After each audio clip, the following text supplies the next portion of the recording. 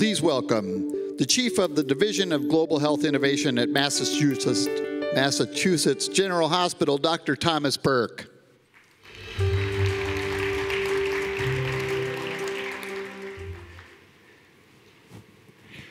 Well, good morning, everybody, and I'd like to start by saying thank you to the amazing leaders of the Manova partners.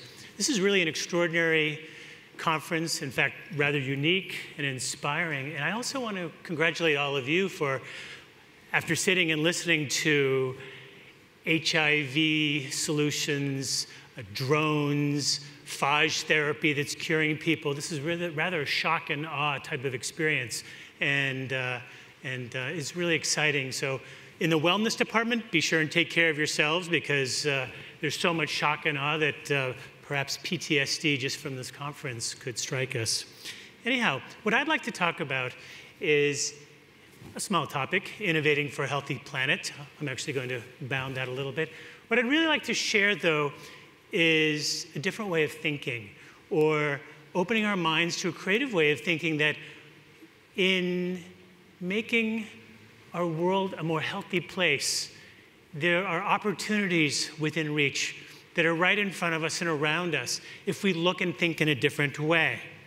Now, I am going to bound this a little bit, even though, of course, we live on Mother Earth as humans, but think of this a bit in terms of our own species. And what do we know as a basic foundation that all of our countries on Earth have signed off on in the Declaration of Human Rights? All human beings are born free and equal in dignity and rights. The enjoyment of the highest attainable standard of health is one of the fundamental rights of every human being. That sits in our WHO Constitution. How are we doing with those? Not so great, especially we just heard from our last two wonderful speakers some of the challenges in our world around us, in the underserved communities, and those that are vulnerable and poor. Those are the regions that I'm going to specifically focus on. So I think it's really important that we think for a moment, what are the basic necessities that all of us on Earth share in order to have access to a healthy life?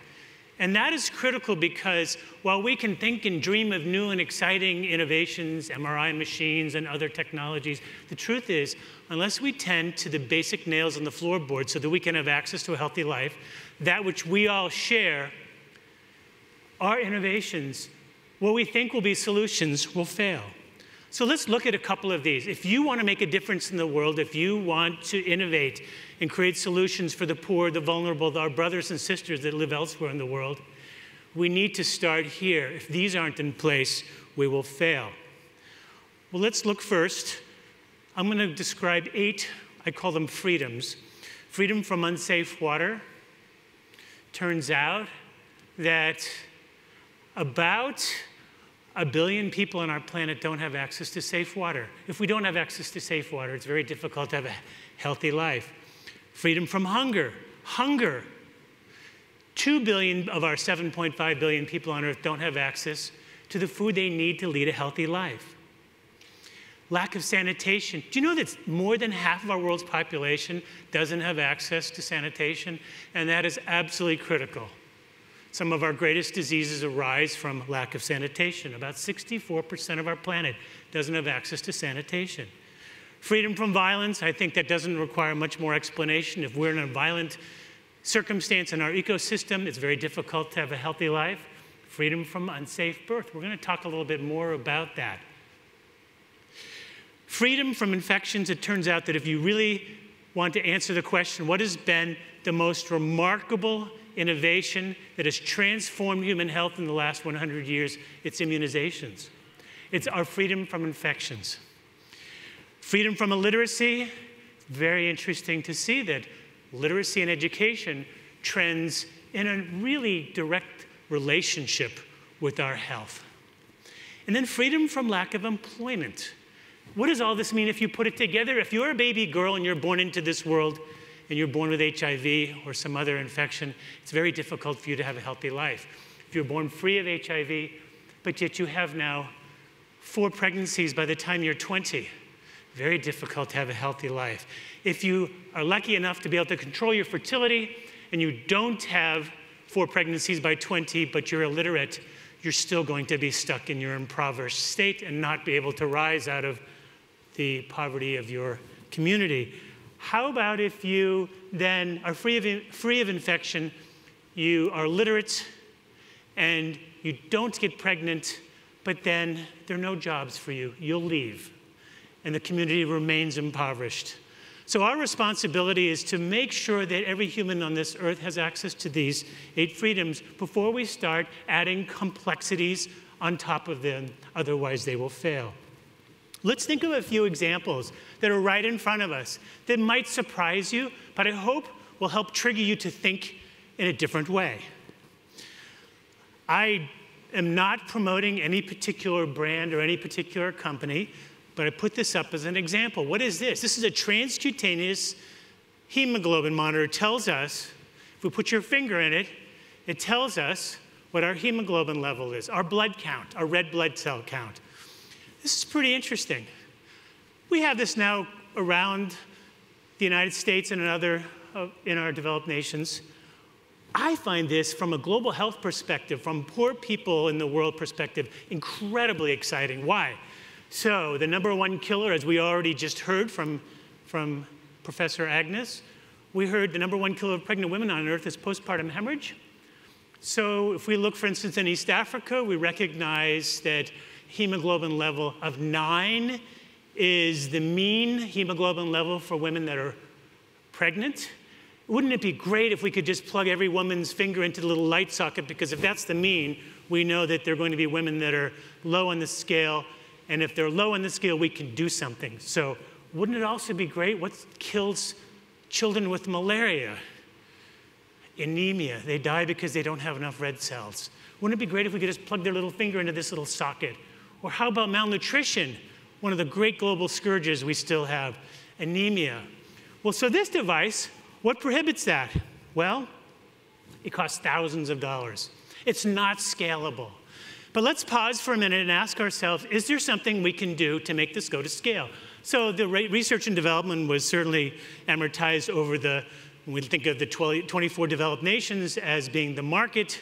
And lo and behold, this has a nice foothold on the market and is making its way forward. Is there something we can do? So we doctors in the United States, Europe, Canada, Australia, we like to see that it's 12.4, the hemoglobin. We care that we think 11.8 versus 12.4 makes a difference.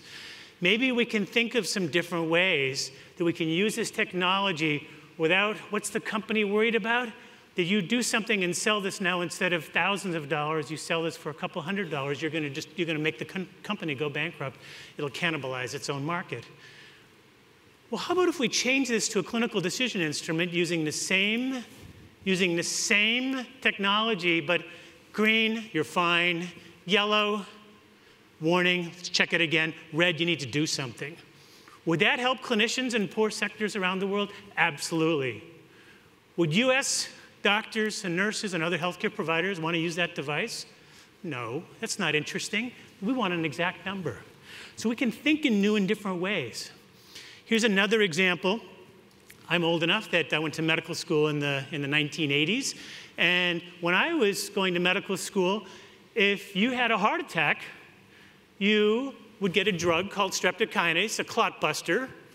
And the drug cost about $150. You went to the hospital, and oftentimes, or usually, it would abort your heart attack. Well, what happens today? So if I suddenly had chest pain, I hope someone here would call 911. And I would get taken to the local university hospital or the local cardiology intervention center. And someone would put a catheter up into my heart and blow it up and put it in a stent. And it would probably cost $22,000. And if we pause for a minute, that's where we are today. And back in the 1980s, we had streptokinase. What has happened in between, and have we changed outcomes? Well, there are drugs that have come in between. There's all kinds, if one wants to look in the literature, there's some confusing elements where drug companies gave millions, hundreds of millions of dollars to the American Heart Association, recommendations changed. If you want to just look at the data, If you're not in the cardiac cath lab with a balloon open, within 30 to 45 minutes, the outcomes are no difference between streptokinase and the next set of drugs, and then ultimately getting an acute angioplasty. So what have we done, though? We've left poor people behind worldwide because we've established that if you are having a heart attack, you need to have a catheter put in, which most of the world cannot afford. And we've forgotten that we already had a solution that provided quality outcomes. Well, the same outcomes. In fact, for me to be in the cardiac cath lab, if I'm in a rural setting here in Minnesota and have my vessel opened, it's probably close to impossible. And that's true for most of the world. Not only can they not afford it, it's not geographically possible. So we've looked, and in India, you can actually find streptokinase, quality streptokinase in some few little places. It's about $25 a dose. So there's opportunity for us to create models where poor people on this earth also are allowed to have their heart attack aborted that are affordable. But we don't think of it because that's not our mindset. So this woman is representative of the greatest health disparity on earth. And what is the greatest health disparity on earth? It's that of pregnant women. There are places on earth where 1 in 6 women will lose their lives from pregnancy-related causes. And then there are other places on earth where 1 in 22,000 women will lose their lives from pregnancy-related causes. Really, this is inexcusable. We can and should do better. So if we look at how do we address this? How do we innovate and say, how do we make a difference in the lives of women? Well, we really need to be accountable to impact. There are lots and lots of different pieces in making this change across the health system. I will tell you, coming from Harvard University, that so often we're incentivized to get stuck in the problem characterization bucket here. There are also other organizations that use a lot of processes. In fact, I remember there were a few UN agencies that reported their work for the year and their outputs for the year in terms of the number of meetings they had. This was about 11 years ago. And all of us know, just because we go to more meetings doesn't necessarily mean that more lives are saved. So we need to be accountable to impact. However, we do need to characterize and understand why women are dying. So if we look at this woman, we need to be able to ask the question, so why is she dying, or where are they dying? Who are the vulnerable women? Why are they vulnerable? And what are they dying from? And it turns out that postpartum hemorrhage, as was described earlier, is indeed the #1 cause of pregnant women losing their lives on Earth today. So we were asked about 11 years ago by the World Bank to create a package to address maternal and newborn emergencies in the country of South Sudan. And we asked ourselves, authentically, how can we address maternal hemorrhage at the community level in a country like South Sudan? They don't have access to drugs. We came across, uterine balloons work. We use them in the developed world. However, they cost $400. So that's an opportunity for innovation. As you'll see in front of you, there is a urinary catheter, a large one, a lure lock. These are little one-way valves that are put in the end. And this is a condom, or just basically have relabeled the condoms with basically uterine balloon devices. So here's a uterine balloon device that we began performing research on. We ended up having 23 publications, I think, now taken up in 28 countries. And uterine balloons that were in South Sudan that we originally tried, and they were $400 a piece, and I realized pretty soon I would go bankrupt and banging a tin cup on the corner. And then we had to devise this. This is now being sold in many countries for $3.50 and now performs the same. What's our challenge, though? Our challenge really is that there are stories, lots and lots of stories of lives being saved, but how do we go to scale? So this woman, you see this is a young woman who delivered twins. This is about 3 months ago. She delivered twins, and this is her mother next to her. She began hemorrhaging after she delivered her twins. couldn't stop the hemorrhage. This is in India. I happened to be at the hospital at the time.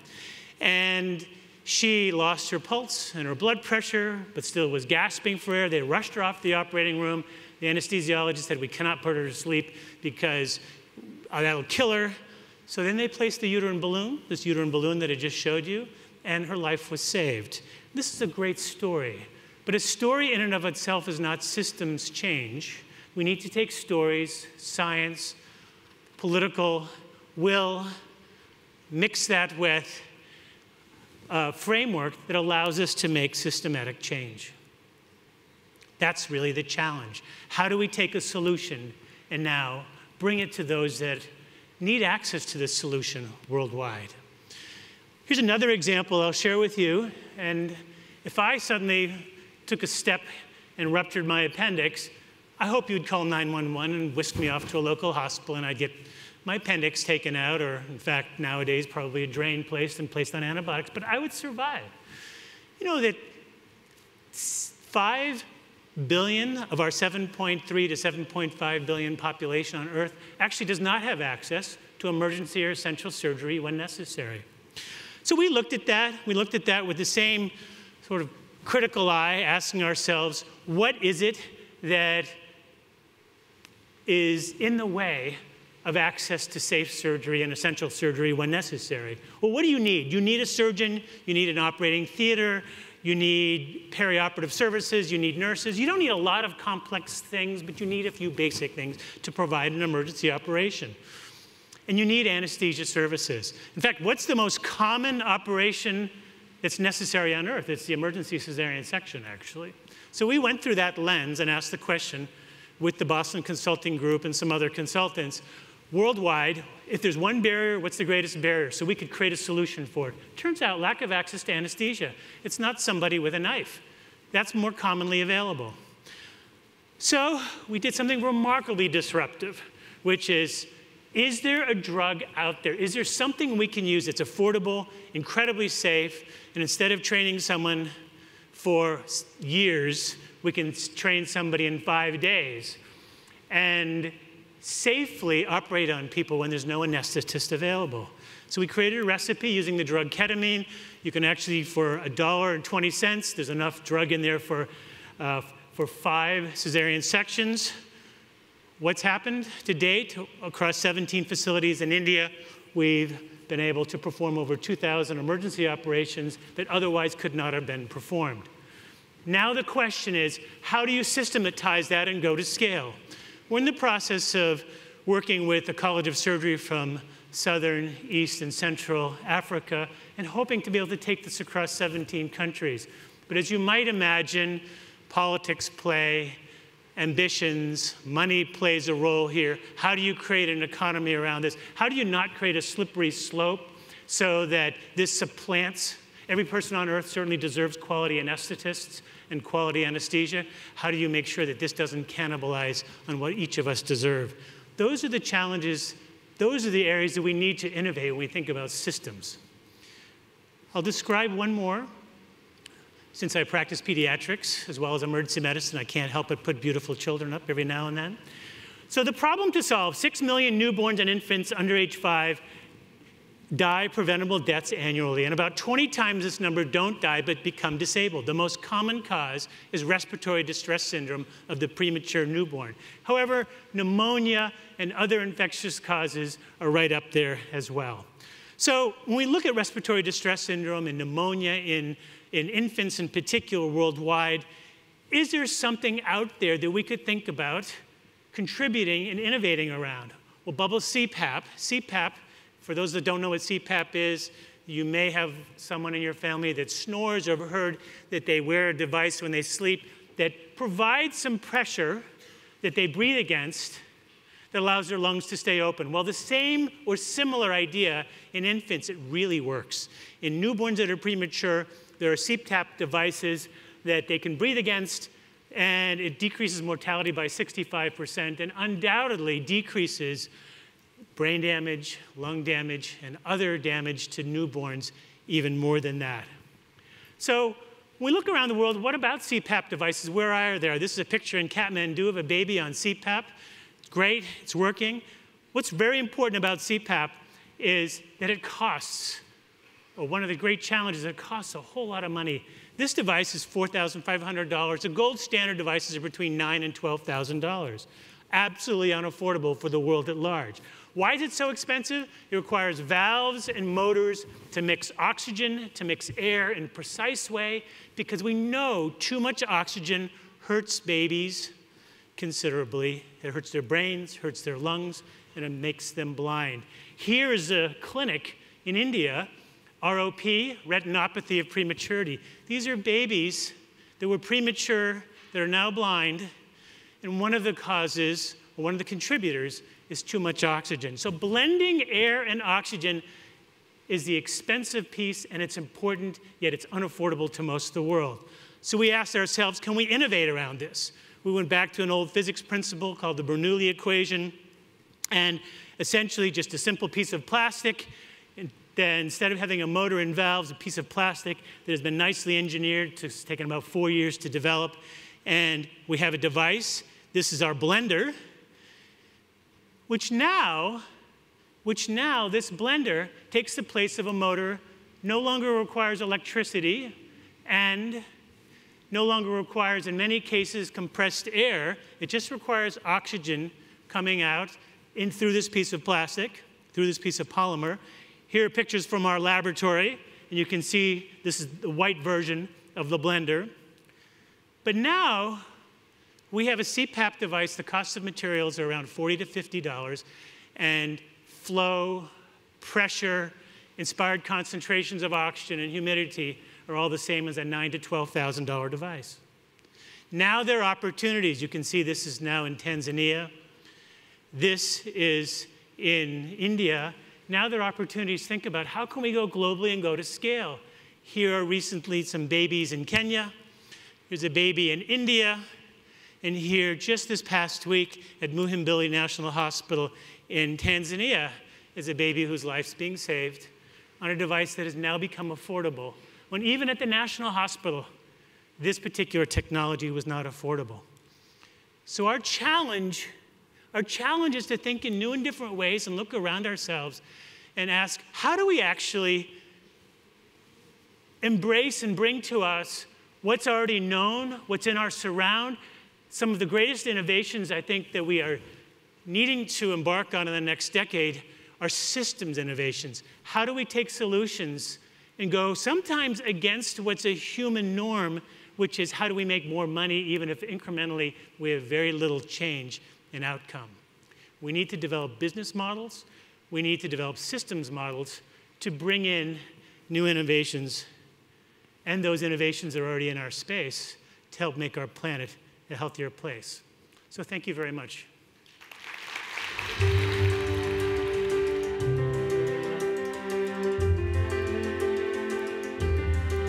Please welcome the chairman.